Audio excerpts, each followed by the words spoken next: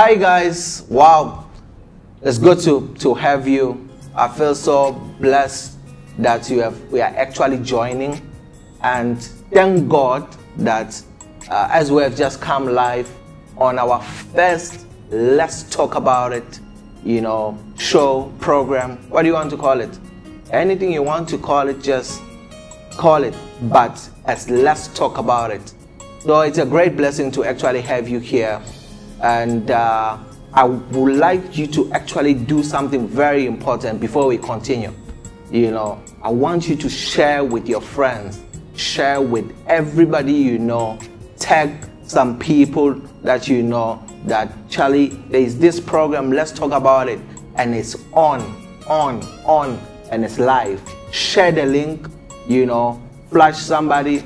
I want some thumbs up, I want some likes, I can't see much likes, I can't see thumbs up. It doesn't mean you have not joined yet. No, I want to see likes, thumbs up, so that everybody can actually be encouraged and be involved in this short time that we have in God's presence. Do you believe that, God is here? I believe that God is here, and I know that, our lives, my life and your life, would never be the same. So I'm so excited. A lot of times when I say that I'm so excited, I'll hear my wife saying that, oh, but you say you're excited, but you don't look excited. But yeah, I'm excited. This is how I am when I'm excited. Yeah, this is me. But yeah, I'm so excited. I'm excited that you are here. I'm excited that we have joined, and I'm excited that we are actually sharing. We are sharing the link. Yeah, we are sharing the link. Keep sharing. It's working. I'm just waiting for some people to come online. Call your friends. Tell them that, yeah, we are on, and we are ready. We are ready. Pastor Sanel is ready. Our guest all the way from Sabia, just having a chit chat with him. I'm sure in a few minutes we'll jump on it. But I want you to keep calling your friends. Keep sharing it on your stories that we are live by the grace of God. But before we continue, or before we talk to Pastor Sanel in the next few minutes, our topic, or the title of this segment is, why are you still alive? Why are you still alive? Because I think it's a question that I've been asking myself, because recently I saw online that one of, I can't say my friend, but people, somebody that I know, actually passed away. And I was looking at his life, I was looking at my life, and I was comparing. I was like, what's the difference? Why is it that this brother, has just gone out of this world just like that? But there are many reasons which I don't want to really go into it in a certain way, but I think that I'm alive for a purpose. Yeah, I think that I'm alive for a purpose. Let's read the scripture before you tell me that, oh, we didn't read a scripture. What are you talking about? And so on and so forth. So let's check Ephesians chapter 2, verse 10. Ephesians chapter 2, verse 10. I'm reading. Are you ready? Is your Bible open? Okay, great. For we are his workmanship, created in Christ Jesus unto good works, which God had before ordained that we should walk in them. It's like my life has a meaning or a purpose. There is some good works that I am actually supposed to be involved in. There are some good works that I'm supposed to do, as Brian, as I'm living, as I'm breathing, you know, it's not only getting married, having children, you know, eating a nice restaurant, you know, doing all these different things, you know, but I'm alive for a reason. Yeah, I'm alive for a reason. I'm alive for a purpose. I'm alive for a purpose. But I want us to look at there's a different version, but it's the same TPT. Ephesians chapter 2. But before I read, are you sharing? Are you sharing the link? No. I don't, because I don't see a lot of you here, and I'm actually expecting many people to join. Yeah, so keep sharing, and remind people on WhatsApp. Flash them. You know, let it flow. Yeah. Let it flow.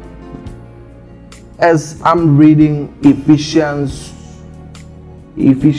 chapter 2. Ephesians chapter 2 verse 10, the TBT translation. We have become his poetry, recreated people that will fulfill the destiny he has given each of us. For we are joined to Jesus, the anointed one. Even before we were born, God planned in advance our destiny and the good works we will do to fulfill it. Wow, what a blessing. What a great blessing. You know, God has planned, you know, our work. God planned our work. Everybody has a work. Everybody has a work. Not the work you are doing. Not the work you are doing. Thank God that you are a lawyer. Thank God that you are a doctor. Thank God that they are doing all these other works, you know. But there is a good work. Good work created for you. Good work in God. This good work is only found after, you know, the recreation. That's what the translation say. After the recreation, after Christ is in you, that's where the good works, you know, are found. You know, that's why the scripture says that we are saved and called. Yeah, we are saved and called. We are not only saved, but we are saved and then called unto good works. Unto good works. So I feel that that's why I'm alive, and I also, you know, feel that that's why you are alive, because there's a purpose for your life. There is a calling on your life. There is something that you have to do. You have to fulfill the call of God on your life. You have to fulfill it. You have to fulfill it, because everything else doesn't count. Yeah, you can't get to heaven and say, oh, I have a PhD. You know, I have a PhD. Oh, no. I actually had a lot of money. You know, I actually had a lot of money. If your lot of money is in combination with the call of God on your life, then great, because it means that you are called to be a supporter and a helper in the kingdom of God, to move the work of God to another level, to a new realm there, with the monies and everything that God has given you, you know. But there's a difference when it's like you have all this money, you know, you don't even know what to do with it. Do you see? And you are just doing useless things that will never be recognized when you get to heaven. Never be recognized when you get to heaven. So I think that that's why I'm alive, and I feel that that's why you are also alive, because there's a purpose on your life. You have to believe it. Yeah, you have to believe it. You got to believe it. Yeah, it's important that you believe it. If you don't believe these things, you'll be surprised that when you get to heaven and it's mentioned to you, you will wish that, oh, I really wish that I believed. I really wished I took this a bit serious. Yeah, I wish I took it just a little bit serious. Just a little bit serious. You get it? Yeah. So we are jumping in with Pastor Sana. But before we jump in, let's take an offering. Let's take an offering. I would like you especially, you know, to support the Flow Church and support all these things that we are doing, you know, streaming. It all involves a lot of things that you will never really imagine. So I would like you to actually support and give a good offering, not just an offering, but a good offering. It's important that you give a good offering. Yeah. So keep giving. You'll see the details on the screen in a second. And if we are outside of Ghana, use the international. And then also, if we are here in Ghana, you should use, you know, our local details, mobile money. You can also use, you know, a bank transfer to transfer. Yeah, we are also allowed to do that. But give a good offering. Please give a good offering. It's a good thing to give. It's a good thing to give. You got to understand that the world that we live in is governed by different laws. Yeah, governed by different laws. You cannot reap money, or you cannot, you know, receive money or reap money without sowing money. As much as you can reap bananas that you didn't sow, it's the same thing. You know, you have to believe that I have to give money so that you reap money. Yeah, that's what governs the world. Yeah, you might not like it, but this is it. But it's what you give, it's what you reap. Yeah, there's nothing I can do about it. Yeah, it's what actually governs the earth that we are in. So keep giving, keep giving. Are you giving? Are you giving? If you are giving, please put on the comment section, lift up your hands with the sign that lifts up your hands. I will know that you are actually giving. You are giving an offering. Yeah, I'm looking at it. I'm looking at it. I want to see the sign. I want to be assured that people are actually giving an offering.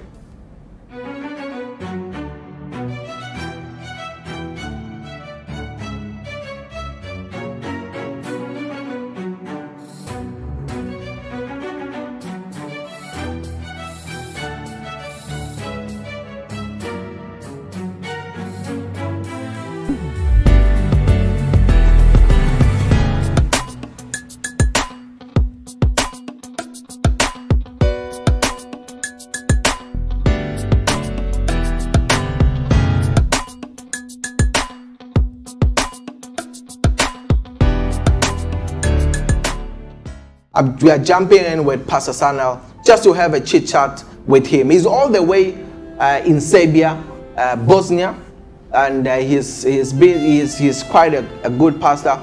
He's been a missionary there for some few years, and also he has been to Macedonia and so on and so forth.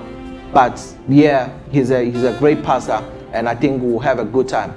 More chat with him, continuing also on the call. What does he think about the call, and so on and so forth. So yeah, Pastor Sanel is here. Great.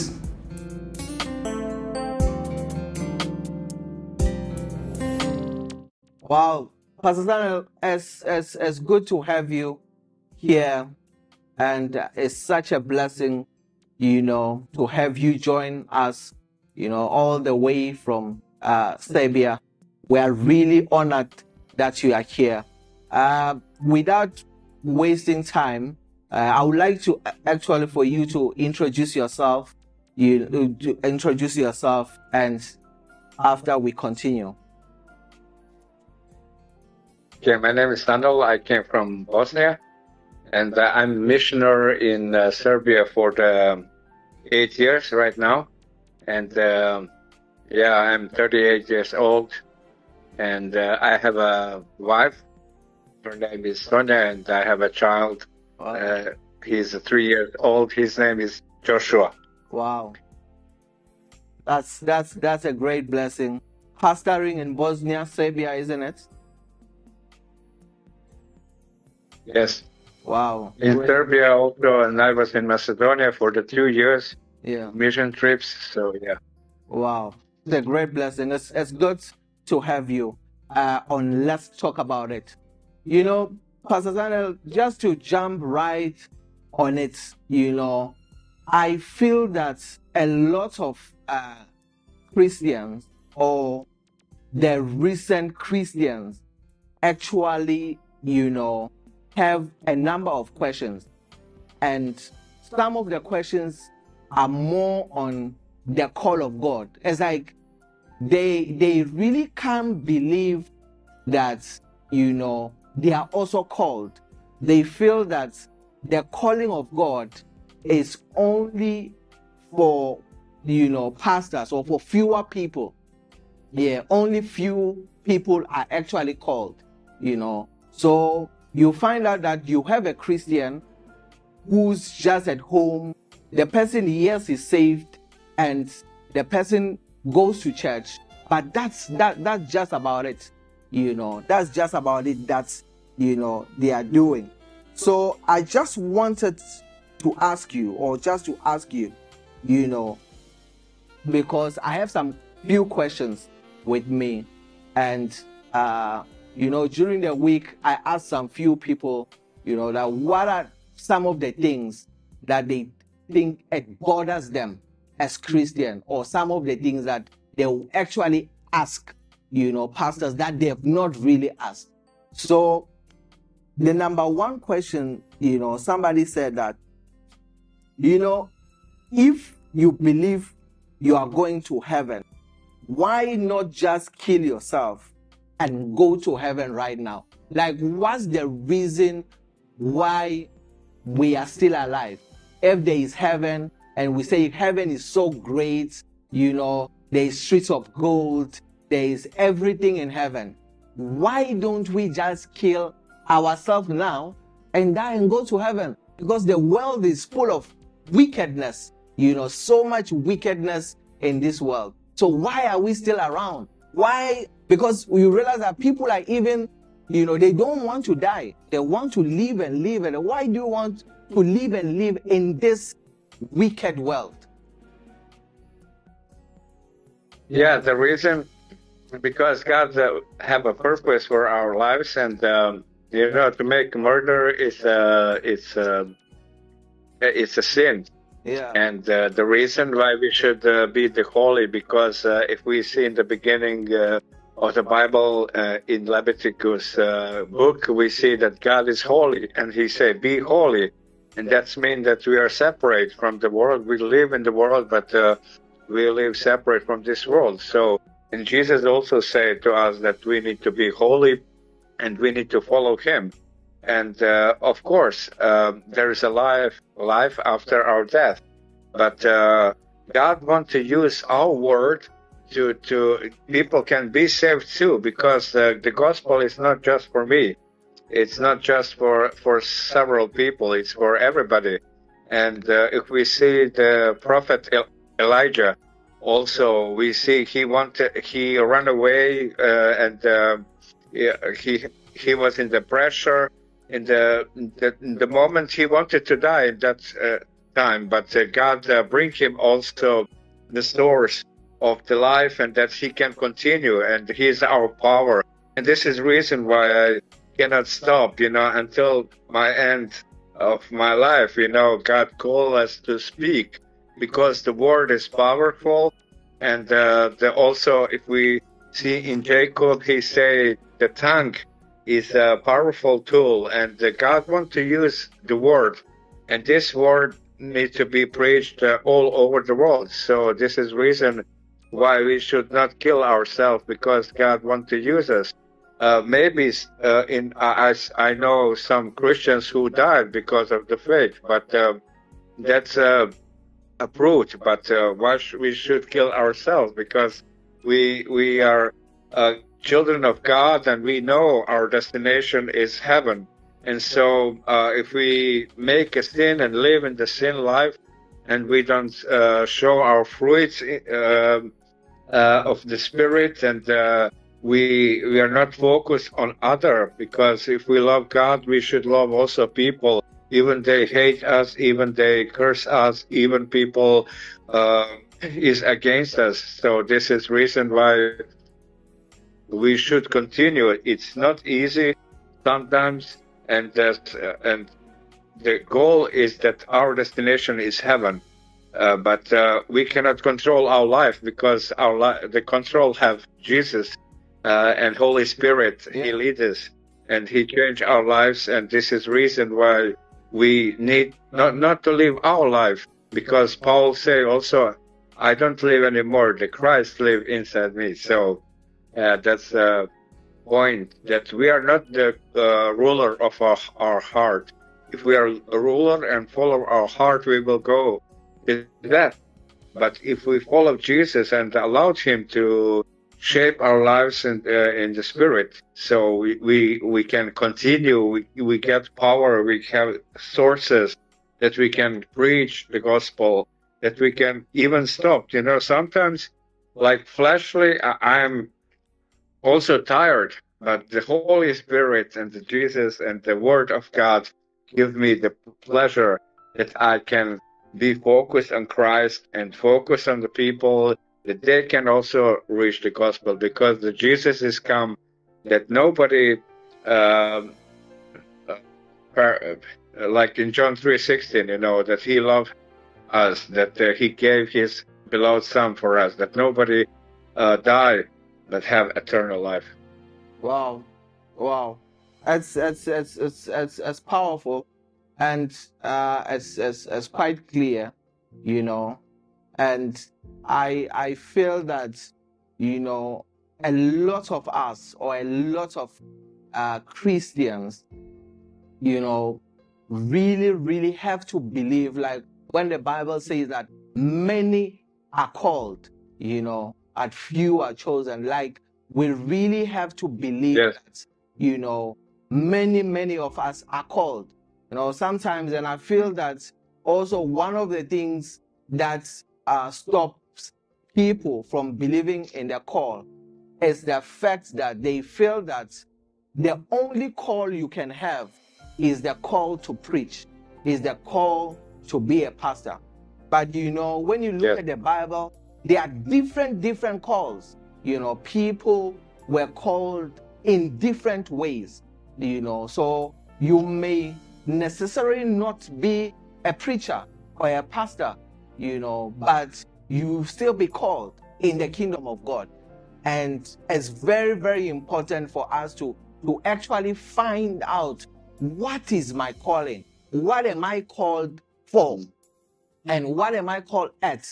What is it that, because, you know, one of the things that happens is that my pastor always says that anything that you find easy to do, or anything that comes natural to you, you know, many of times that particular thing is like a type of calling that you can use in the house of God. You know, that you don't just only come on Sunday, you know, sit down, warm the pews, enjoy the word of God, and then it's like we are done with God. But it's like there is an opportunity for you, you know, as a believer, you know, to also be part, you know, and work in the kingdom and work for God. Because actually, at the end of the day, that's the only work that is recognized. Yeah, at the end of the day, that's the only work that the work that has a God factor in it. It's like your work has a God. We are working for God. You know, your boss is God.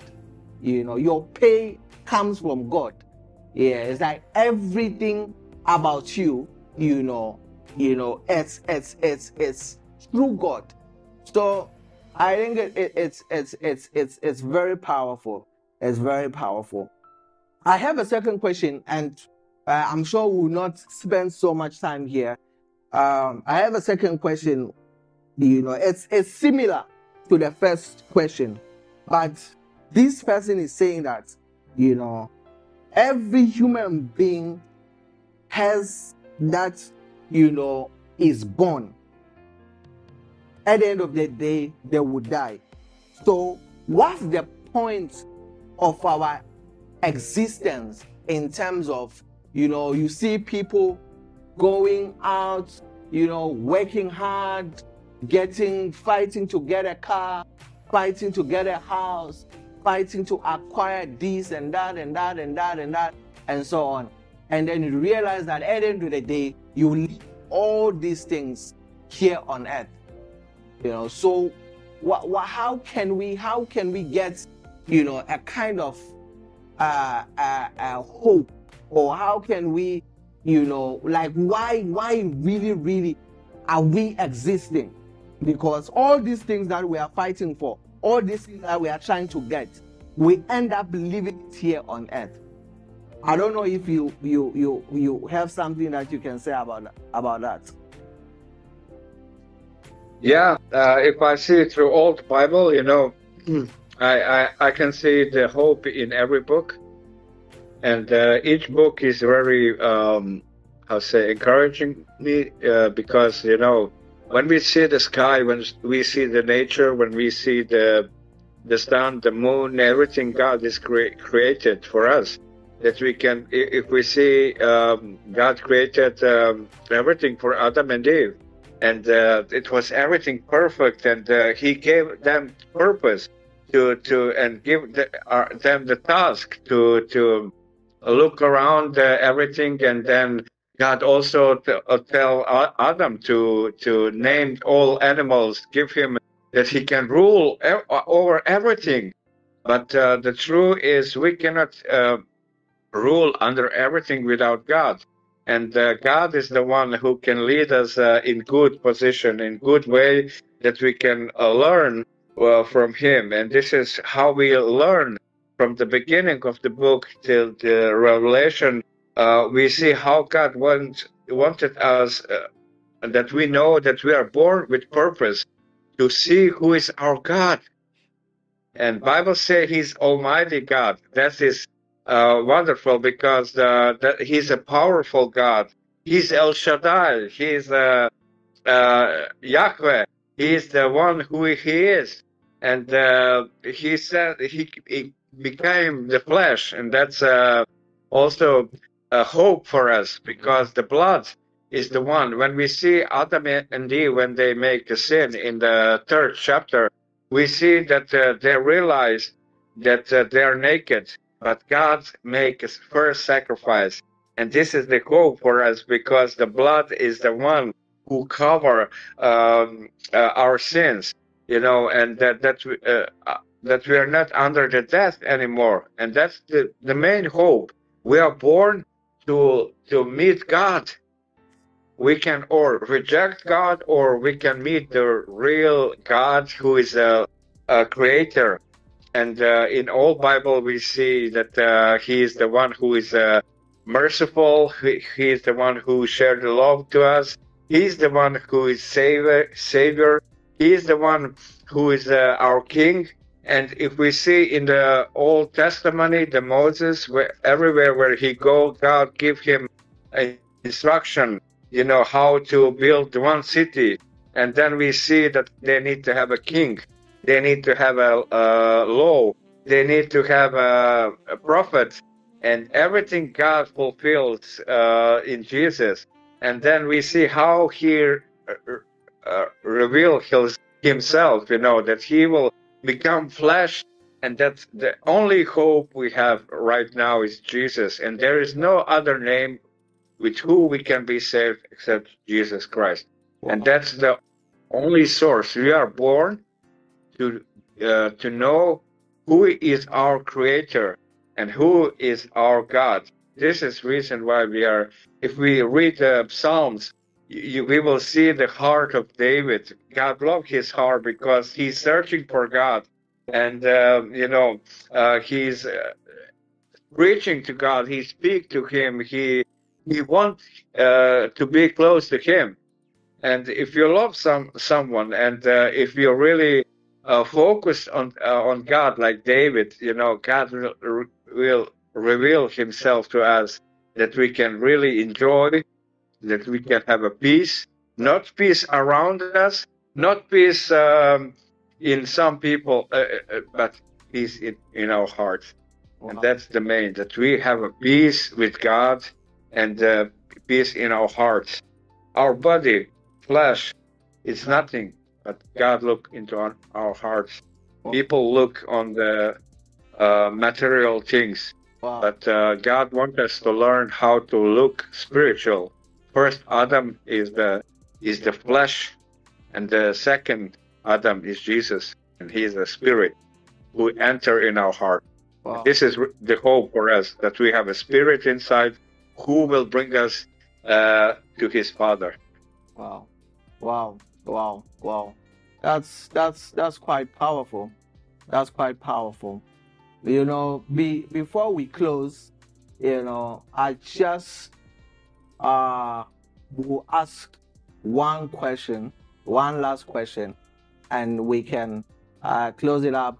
And I'm sure you can give us like a kind of summary of, you know, what, you know, you think when you look at your church, you know, what are the things that, you know, in terms of the believers that you are leading, you know, lack, and what is it that you think can actually help as people are watching right now, you know, as they are watching, what also can help them, you know. But before we get to that summary, you know, somebody asked that, why do people live long? You know, why? Because there are some people who just die from birth. There are some people who die early. So what causes people to actually live long? You know, and I felt like that was a powerful question. So because I have you, I know that this type of questions, you answer them easily by the grace. Yes, it's a grace from God, and you know, why some people live longer, why some people live like Jesus. He didn't live long. You know, sometimes, you know, everything is in God's hands. You know, and we can say that the people who are close to God, you know, they will have a fight. But some people will live longer because they focus on God, you know, and they focus on their flesh. Because in 1 Corinthians, Paul says the heart is our temple, you know. And when we clear our temple, we also look on our body. We also look, you know, on our flesh. How we have a clear spirit inside us is also we need to live healthy life, and but healthy life is God, and this is our fruit, and this is our food, spiritual food, and God is creator. He give the life and he take, and this is all what we know, and everybody will die, but the point is, you know, if you know who is your God, it doesn't matter how long I will live, you know, because I know where I go. But it's sad when sometimes people die without God. That's the point, you know. It's not about how long I will live in this life, but it's about, did I meet Jesus? Wow. That's the point. Wow. Jesus is the one who, he said that I am the breath of the life. You know, he gives the life. Yeah. And that's the point. You like I told before, we are born to know God. Yeah. But if we don't know God and reject him, that's sad. But the point is, the border is, this is God, and this, you cannot sit in two chairs. Or you are with God or without God. And so the one point is, it doesn't matter how long you will live. It is about, did you meet Jesus? Wow.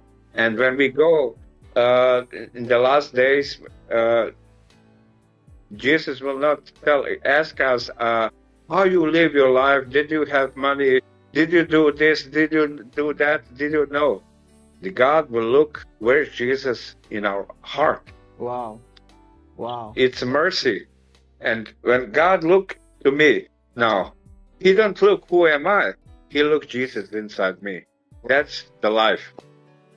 Wow. That's such a powerful answer. When God looks at me right now, he's not looking at my car. He's not looking at my house. He's not looking at my children. He's not looking at my PhD.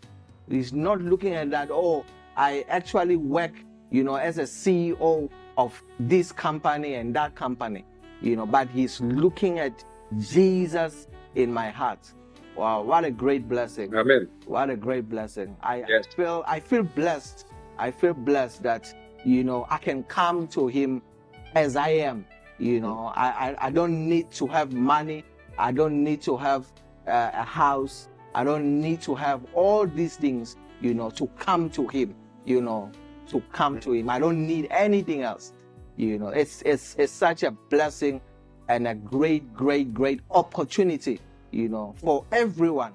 Yeah, it's not for some people, but for everybody. It's a great blessing. Pastor Samuel, I just want you to say an encouraging word to all of us or everybody who's watching right now, as we close this chit chat with you. But I'm sure we'll catch up again one ahead of the days ahead. I'm sure we'll catch up here and there. But yeah, let's just do a quick summary or a quick word or a powerful word to our viewers. Yes, I would like to share with you the Gospel of Mark, chapter 10, 45, and this is really wonderful for our lives. And that the Son of the Man, he didn't came to be served, and he came to be served and to give his life for many. This is the main point. Everybody have a purpose. When you meet God, and we are servants, we equipped the servant and of Jesus inside in our hearts, and everybody are called to be preachers, to speak the gospel wherever you are, at your work, at schools, everywhere where you are. God is there. And he wants to use your word. He wants to use your testimony, what God did in your lives.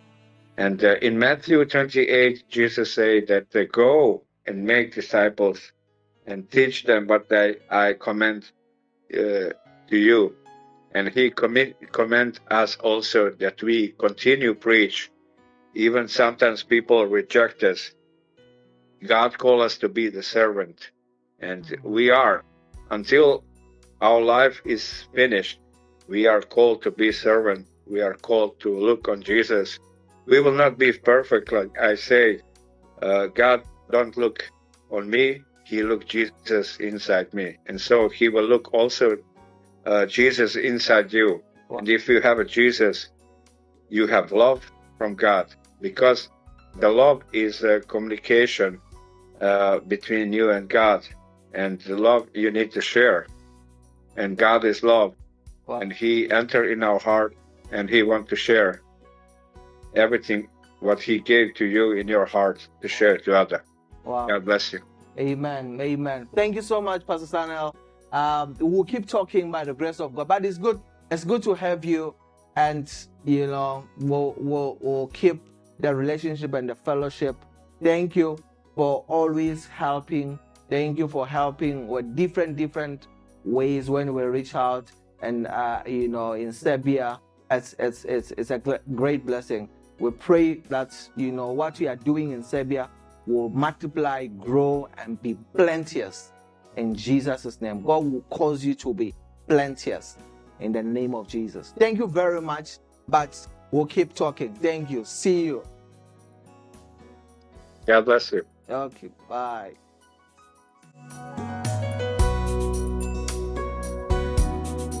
Wow, guys, I think that was quite, a chit chat with Pastor Sana, and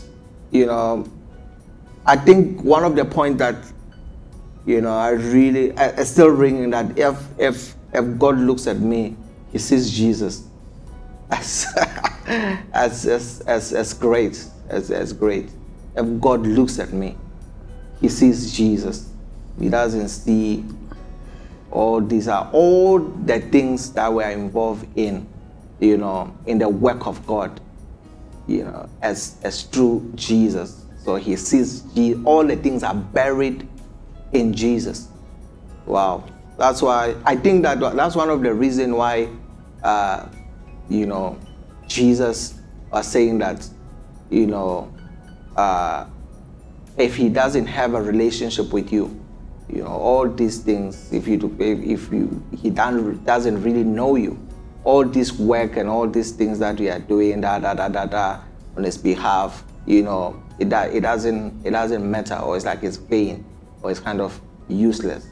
It makes sense that all our work should be in Him and the relationship that we have in Him. So when God looks at us, doesn't see our work, doesn't see even the works that we are claiming to do, in His kingdom, but sees more of Jesus, and then buried all the things that we are involved, in through Jesus. It's such a great blessing. It's such a great blessing. It's such a great blessing. I'm so blessed, and I'm hoping that you are also blessed. We are also really blessed. But what I would like you to do, actually, I would like you to actually DM me, your questions that you have,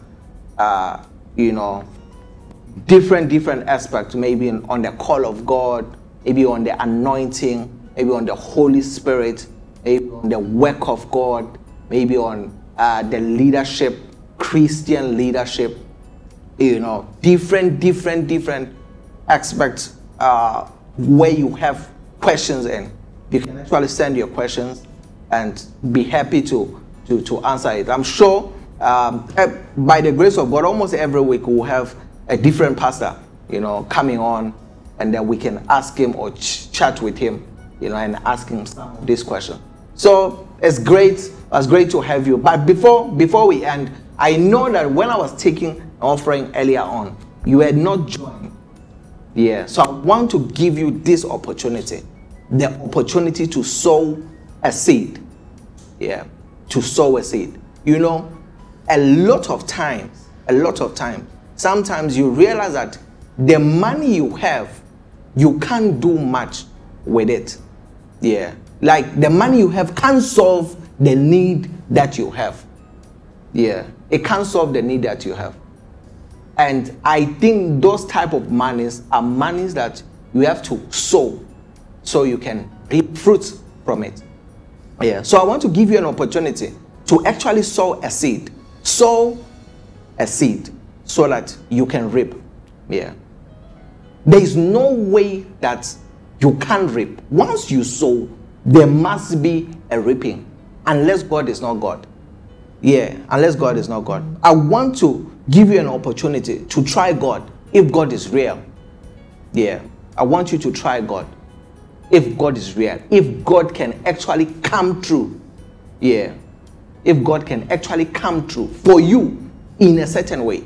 I want you to take an offering. I know that the money that you have, there's a bigger need.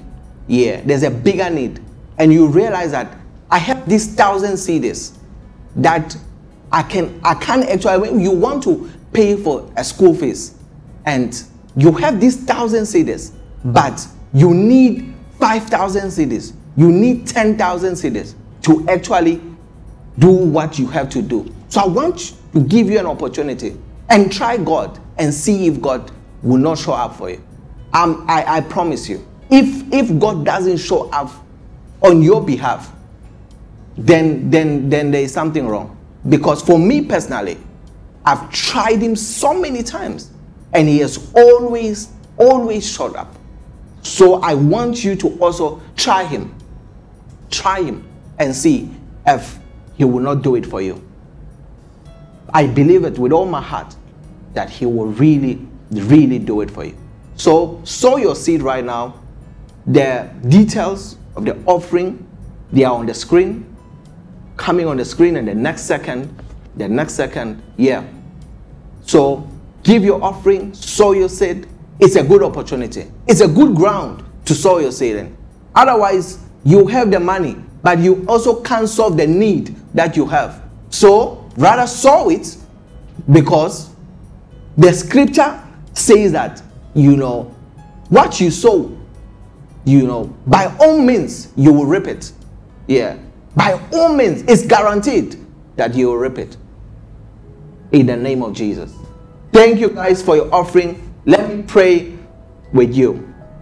Father, thank you. Thank you for the seeds. Thank you for the seeds. Thank you for the seeds. In the name of Jesus, I pray that you will remember your children. I pray that you will do something that they've never seen before. I pray that you will fulfill the scriptures that we can sow and be able to reap. I pray that through different avenues, you release it back to the children. I can actually read that there's somebody actually who's looking for tenders. We have been looking for government tenders for a long time. I can hear that you can sow actually a seed and it will be released. A tender that we have been waiting for a long time, it will be released on your behalf in the name of Jesus. So continue sowing your seed. I just had tenders like government contracts that